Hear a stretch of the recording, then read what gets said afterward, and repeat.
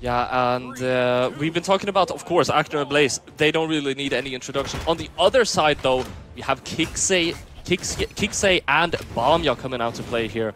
Of course, probably pretty surprised that they have to fight Acno and Blaze right now. But yeah, we'll see how they do. I'm sure they're very surprised. And they've had some time to sit and kind of contemplate this set. Both these teams have been sitting here for a while, waiting on stream, waiting on their turn. So like I said, they've had a lot of time to really think about this and try and figure out how they were going to approach this game. KiXe going to get stuck in a combo by Acno real quick, and it looks like Acno is just hunting for sidelights right now on the ground. Still quite even out that damage all across the board right now. Bamya hit with that dare though, might get knocked out here off stage as both of them are on the same side. Blaze finds that end sig. This should be it for Bamya. Yeah, whoa, nice dodge through that weapon throw. Gonna get a recovery, come back up on stage. That double recovery, that last one unarmed, is gonna get it done. And now Blue has that 2v1 opportunity to put some pressure on Akaya off that left side. Dude, Acno and Blaze playing so well right now. KiXe and Bamya, they need to find these knockouts right now if they want to have a working chance in this game here.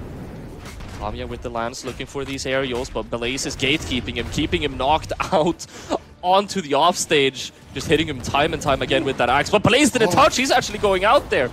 Self-destruct. That was an insane dodge from Acno. Put himself in a really good position. Maybe could have turned up a little more from that, but still a really good play from Acno. Now Bamya looking for some aerials, but Blaze able to find that Sair though, sneaking it in. Both Bamya and KiXe very, very damaged here. Coming up underneath. They're looking good. KiXe trying to get something going with this axe. Matching Blaze's movements, coming back up on stage, gonna pick up with a little dare, but Blaze is there to put some damage on him, go over, clean up the stock, and come back to capitalize on this 2v1. Acno able to find that recovery on the way back up. Still, Bamya and KiXe definitely have a working chance in this game if they are able to find one knockout here. And KiXe is going for a massive commitment onto Blaze, and Blaze is going to be able to return the favor. That's going to be KiXe down on their last stock as well. Bamya and KiXe, their hope is slowly fading away here for this first game, Slow-Mo. Yeah, I mean, you're playing Acno and Blaze. I mean, this is so rough for any team in this bracket right now. This would be a hard game to go up against. And now we're going to see this 2v1 situation kind of unfold. On stage, KiXe going to get that nice ground pound worked in there and then put some pressure over on Blaze. Blaze is going to put it right back in, though, and now Acno and Blaze are going to try and set up this 2v1 KiXe. Wait a second. Wait a second, able to find one knockout. Acno stuck in that 1v1 is going to be very careful, waiting for Blaze to respawn. KiXe, man, it's going to be so hard to win this, but he's definitely not giving up.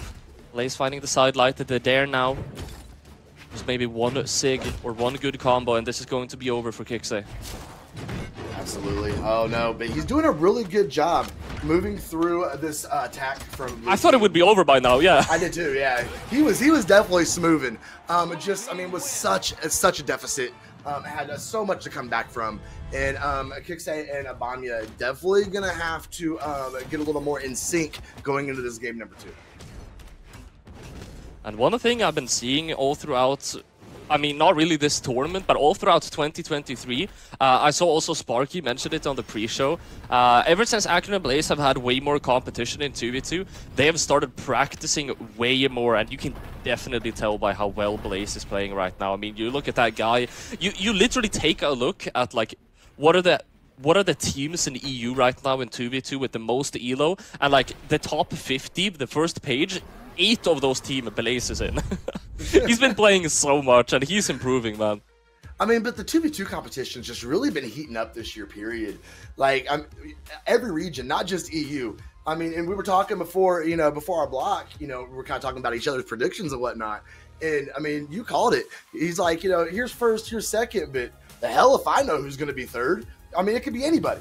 It could be absolutely anybody, and that's just kind of the feel when it comes to all these regions right now. There's so many new names with the meta changing and the teams changing. You really never know who is going to have those breakout performances. You never know when Acno and Blaze are going to be fighting for top 8 elimination side. I mean, it's esports, man. You never know what's going to happen. We're definitely moving into a new age of Brawlhalla and Acno Blaze. I mean, Acno Blaze being an elimination side before top 8, I mean, that's probably the best example you could show that we are moving into a new age of European 2v2 at least. But Blaze and Acno, they are doing very well so far in this set, and they do indeed have a lead here already in the second game. Bamya now stuck off stage against Acno. They're not able to find that knockout, but KiXe is already on a second stock. Yeah, he is in. He's not doing a really good job of racking up any damage. I mean, it'd be one thing if he was putting out what he was taking, but he's kind of getting juggled around here. Oh, Acno gonna go ahead and just put his teammate out of the way. He's like, no, I got this one. Just throwing Blaze up that top right corner. Bamya, though, trying to get in here with the slants, but not being able to find too much momentum off of it. Acno able to find the D-Light Sair with the extra Sair on his way out as well. Still clinging on to this first stock that he has. Bamya and KiXe, they do have a quick 2v1 against Blaze, but they're not able to find any massive damage coming out of it. They're trying to use that platform, trying to stay light on his feet. But you got to attack. You got to do something, Bamya. His teammates just in a 2v1 situation, and Bamya's just kind of just hanging out behind. Like, should I He did get the knockout. Yeah, I mean, he did get the knockout, so I mean... Absolutely. Just definitely hesitating on trying to take some of that pressure off of his teammate. Now Bamya in that 2v1 situation, KiXe coming back down, got the boots laced up, see what he's going to be able to do and take some of this pressure, maybe bring back some of this deficit. Acno and Blaze are looking pretty good. Dude, that GC sidelight into recovery that he threw out, that's a wake up. I don't think I get to see that too often on the spear, man. Acno going absolutely crazy right now, finding a lot of damage onto Bamya and KiXe. Recovery is not going to be enough to knock out just yet, though. Bamya and KiXe, they need to find a knockout right now. Well, they found a knockout. It just, unfortunately, was on themselves. Bamya now on his final stop. That could be it for KiXe. Oh, that was a good Sair. Nice ground pound. Okay, I see you. Oh my god. Okay. How did KiXe make it out of that, dude? Bamya came in clutch, took all the pressure off of him, was able to rack up some good damage. And now that dare coming off, Blaze might be in trouble. Oh my, he undershot it. And now, he might be in big trouble. Blaze came in a little shallow on that guy with the Gimple D-Light. No one's in trouble. We're fine. No one is in trouble. Now, quick 2v1 against Acno here. Not able to find the starting move to get a combo started. Still fairly even out across the board, but KiXe is going to be going out, and now it's a 1v2. This time around, it's Bamya that is going to have to do the 1v2. And he's not going to do it very well, unfortunately. Acno and Blaze are just cruising through this set. Looked really good there. And now they're just one game away from breaking into that top 8. They've had a rough day. Got sent down here by getting shut out on the winner side for their last set, and definitely trying to make that rally down here. So far, so good. I mean, also definitely Acno stepping up his game, playing super well this time around, finding so much damage onto Bamya and KiXe.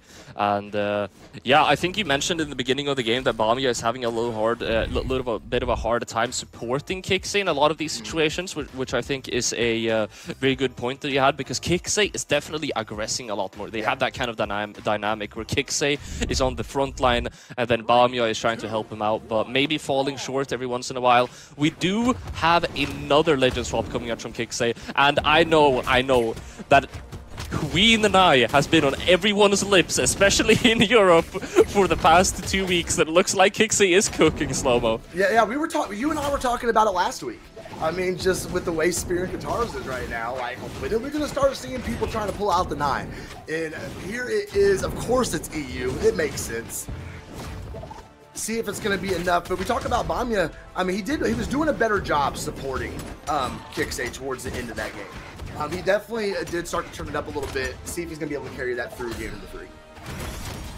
Also got to keep in mind that KiXe is like one of the OG GOATs when it comes to like European Qatars. So this guy, you know, he definitely knows what he's doing on these daggers. And so far, they are looking at an early lead. They both still have their first stock in motion here, and they have found these knockouts. They're playing super well so far, slow-mo. Certainly are. They're still holding on to those first stocks too. That's really oh, he shut down that signature coming down from Blaze and able to still stay strong off stage, get a nice little nair in there. The stock is gonna fall, but they're still holding on to that slight lead. But look at Blaze's second stock, and also Acno, he's starting to get into orange as well. And I mean, they already have so much damage. And I'm also looking at KiXe's health, and I'm wondering how has Acno and Blaze not managed to knock this guy out yet. He is going to be going out from that Acno's recovery onto the spear. And now, as you mentioned, they do have that comfortable lead. Their first stock was absolutely amazing. Let's see if they're able to keep that up. Yeah, it was. They came out absolutely swinging, but we've seen what Acno and Blaze can do. They are a very disciplined, very established team. And they know what they got to do. They know how to switch it up. They know how to change their pace and be able to stock these tanks, bring back this deficit. It's just a matter if they're going to have enough time to do it. Oh, Acno getting sent off that top left corner. That is unfortunate. Bamya is going to eat a Sair from Blaze's axe and some extra aerials on top of that. Acno also committing hard onto him, but Bamya is able to get a little bit of a response there with that lance. They still have that extra stock to play with that KiXe has. Bamya just has to be maybe a little bit careful. They get the knockout, and they're in a 2v1 now, Slow-Mo. I mean, if anybody can do it, it is Acno, but this is a very bad situation to be in. Missing off of that signature from the Queen Eye, letting Acno get back up. Oh, are you kidding me? That helps him out a little bit, but taking Bamya? Bamya? Okay. I got really worried there for a moment because Bamya is so low here. Should be waiting for KiXe to spawn back in, but it looks like they're going to be fine either way, and they have got a game, Slow-Mo. That's awesome. I didn't expect it to be awesome, to be perfectly honest. I mean, Acno and Blaze were just kind of seemed to be on autopilot. They were just cruising through this set, but Red Team was able to pull it around and be able to go ahead and clutch that game and set us up for a game number 4. I'm not complaining. I'm definitely not complaining either, and all the respect to Acno and Blaze, these guys are the GOATs, but I did see someone in the chat say that, I mean, earlier on the mainstream, I saw someone in chat say that if Spyrox Urbador can take down Acno and Blaze, then, you know, maybe KiXe and Bamya have a working chance. I mean, that's not bad logic, to be perfectly honest. But, you know, it's like we talked about at the beginning, you know, what's the reason? How did we get to here? What is the story that led Acno and Blaze to coming down here and having to fight for their existence this early in the bracket? Nice down. Okay. Finding some team conversions there, building up some of that damage, but Blaze and Acno, they're still looking pretty comfortable here on their first stocks. Yeah, I mean, I'm sure last game was a bit of a wake-up for them. I definitely don't want to see this set get pulled away from him. Missing on the ground pound, but still pushing it off stage. Unarmed, gonna catch a Sair for it. Acno going high for that recovery. KiXe able to sneak in a Qatar Sair though. Able to connect that D-Sig, and we are still all players broad on our first stocks. Bamya is going to be the first one to drop out. KiXe is able to get out of that offstage situation though. Yeah, I cannot believe they're still holding on. Well, everybody's holding on to those first stocks except Bamya. Everybody being taken down deep red. A minute in, and a blue team loses their first stock. Bamya able to get that sidelight Sair in though. Now Red Team with a very, very fragile lead here with KiXe still on that first stock with the Qatars in hand. Acno, a single bow there. I was gonna say that's going to be it, but it's not going to be enough just yet. Second one is going to do it. And Blaze and Acno now in such a good position to commit onto Bamya. He's already orange, going into the deep orange. It's not very good. Trying to play it out here. Acno and Blaze. We see him laying down at that edge guard and trying to give Acno room to get up here. Maybe distract Red Team a little bit, if you will. Nice Sair coming off that bow, but he's going to take some damage from KiXe's Qatars. Acno able to find that D-Sig, and KiXe following up off of Acno's friendly fire. Not able to get a knockout though. Acno going all the way down. KiXe looking for maybe a ground pound, but Blaze is going to be knocking him back up. Ooh, nice recovery. So much momentum off of that. Now they're going to try and get this 2v1, a power play here. But Acno just fighting tooth and nail and making sure he doesn't take any damage off of that. Well played. Bamya finding that double there, building up the damage. KiXe being close to getting knocked out now. Acno off stage. This could be massive, but Acno is going to be able to reverse it. This is a key moment right here. If he finds that knockout, but he's not able to do so. No, kudos to him for being able to push those options. Every time he missed, he still didn't hesitate, kept fighting unarmed, going right back over, picking up in that. Oh, that Sarah was just not quite extended enough. That pogo is going to put some pressure on him, though. Another pogo coming up empty with a ground pound, and he's able to finally finish off that stock. There's going to be Bamya going down now. KiXe stuck in this 1v2. We've seen it before. He was doing an amazing job, but now that we're this deep into the set, game 4, KiXe, does he still have it in him to pull something crazy out?